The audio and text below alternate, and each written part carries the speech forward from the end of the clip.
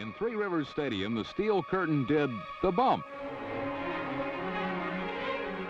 Led by Joe Green, the Steelers are free and easy during pregame, but once the gun sounds, their pranks become pitfalls for teams like the Chicago Bears.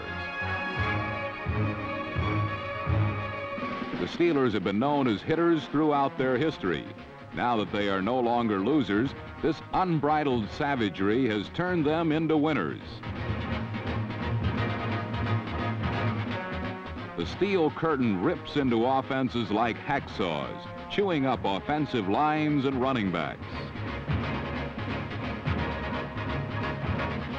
A man like Ernie Holmes, number 63, uses quickness to channel the play back into the pursuit.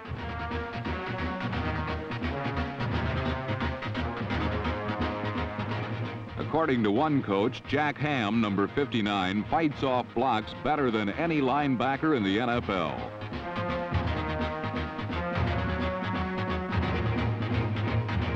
Each member of the Curtain has meshed his individual skills into unit play, and the result is harmony and a Super Bowl championship team.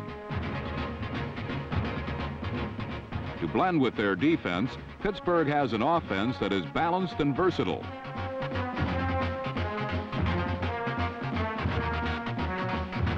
The Steelers have runners who can catch and receivers like Lynn Swan, number 88, who can run to the open areas of the zone.